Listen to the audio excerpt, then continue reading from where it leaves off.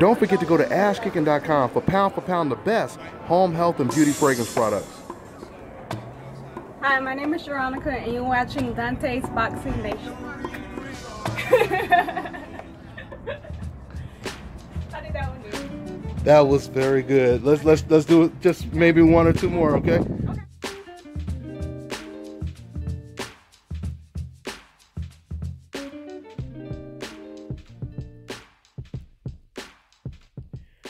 Dontaesboxingnation, what's going on, guys?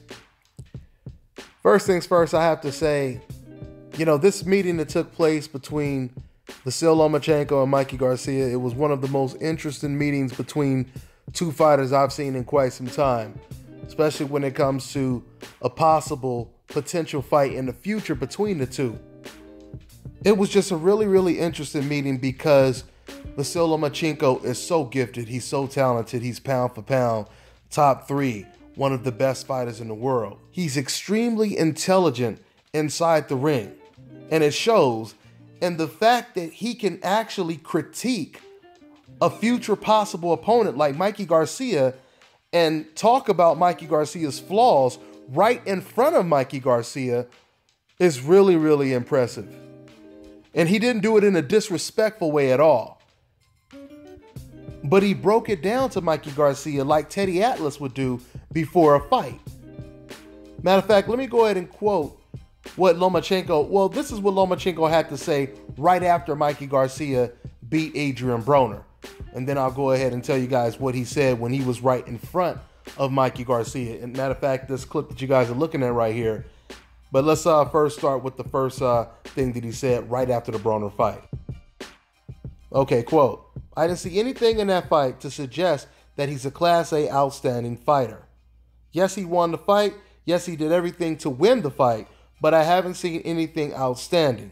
I haven't seen a Class A fighter. I almost fell asleep," end quote. Okay, so that's once again what he said to reporters right after Mikey Garcia beat Adrian Broner. Now, when they set up this meeting right here, where you see Lomachenko and Mikey Garcia standing next to each other, a reporter asked Lomachenko, "What did you think about Mikey Garcia's performance?" And he said, right in front of Mikey Garcia, he said, "He looks slow to me." This is pretty much what he said. He said, "Sorry, Mikey, but yeah, he looks slow." He said, basically, it looked like Mikey was only trying to land a knockout punch. And to probably many people's surprise, Mikey Garcia pretty much agreed with Lomachenko's assessment. And Mikey said, "Well, yeah, we were trying to show him that we had power in those first couple of rounds, and then later on, we went back to boxing and later on in the fight." But it was a very interesting exchange with Lomachenko saying these things about Mikey and how Mikey reacted to what he had to say. So before Lomachenko was right in front of Mikey, he said he wasn't impressed at all. He said Mikey Garcia is not a Class A fighter, right? And then he says in front of him that he was slow. So he's still basically saying, in a nice way, he's saying to Mikey, "I wasn't impressed with your performance." What's really, really unfortunate for Mikey Garcia in this situation is this is Mikey Garcia's biggest win. But whenever I talk as a reporter, almost every single person I talk to, they talk more about Adrian Broner not showing up and him not basically fighting at all, as opposed to talking about Mikey Garcia putting on a great performance. For example, when I talked to trainer Abel Sanchez, Golovkin's trainer, when I talked to him, he actually said in the interview that, he talked to a lot of people in the gym and he pretty much agrees with their assessment when he says that, it wasn't so much of Mikey Garcia winning, it was more of Adrian Broner losing and not doing anything in the fight. This is what Abel Sanchez said. And then, so you go from Abel Sanchez saying that to hearing Vasyl Lomachenko say he wasn't impressed at all and he's not a Class A fighter and he looks slow and this and that. And every other person I interview, once again, everyone is really just talking about Adrian Broner not showing up to the party, right? Something else that's important to note is when it comes to Vasyl Lomachenko, as great of a fighter as Vasyl Lomachenko is, notice he's never said any of these things about Guillermo Rigondeaux. He's never said any of these things about Terrence Crawford. After any of their performances, he has never talked about their flaws or said that they weren't Class A fighters. He praised those guys, especially Terrence Crawford. He praised those guys when it comes to their talent. It's only Mikey Garcia that he's criticizing and saying this guy is not a Class A fighter. But not only is he saying it, he's giving demonstrations right in front of Mikey Garcia. So clearly, out of all of the top-notch fighters around Vasyl Lomachenko, he sees Mikey Garcia as the weakest link. But credit to Mikey Garcia, because Mikey Garcia is aggressively calling out Lomachenko. Matter of fact, if it was up to Mikey Garcia, he would have the Lomachenko fight next. So credit to him.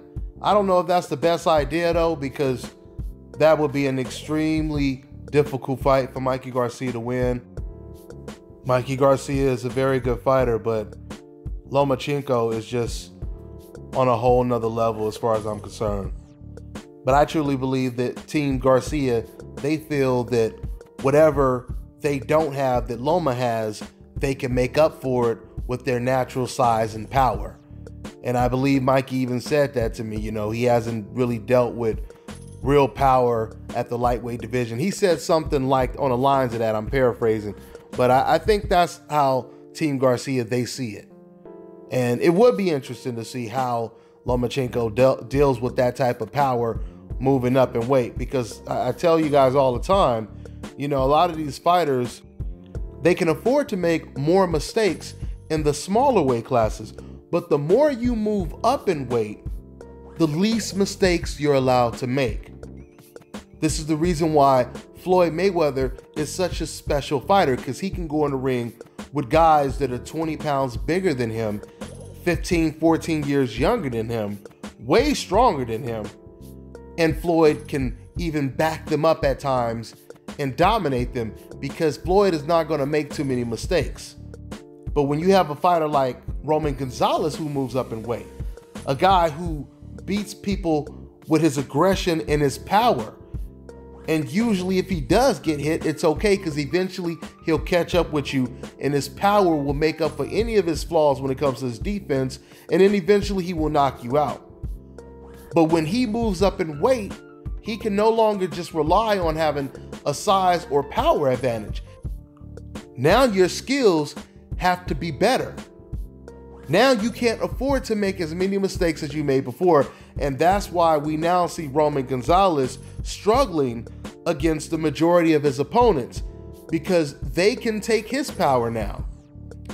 So before, Roman Gonzalez, his power could be better than his defense. His power could even be better than his skill set. But now it's the other way around. Now Roman Gonzalez's defense has to be better than his power or his opponent's power. His skill set has to be better. So when it comes to Vasyl Lomachenko, he already has an enormous amount of skill. He's pound for pound one of the best fighters in the world, but we do have to see how he's going to deal with much bigger fighters as he continues to move up in weight. How many mistakes is he going to make? And is that second or third mistake going to cost him? And that's what Mikey Garcia wants to find out as well. So we'll see what happens in the future. Once again, if it was up to Mikey, that would be his next opponent. Lomachenko, he did say he has to think about who he's going to fight at 130 before he moves up. He said if there's no one else at 130 to fight, then he will most likely move up to 135 and take on Mikey Garcia. Let's see what happens in the Marriaga fight. It would seem to be an extremely easy fight for Vasyl Lomachenko, because styles make fights, and we know that Marriaga is an aggressive come forward fighter. So that's pretty much all I got for now, guys. I'm on to the next one.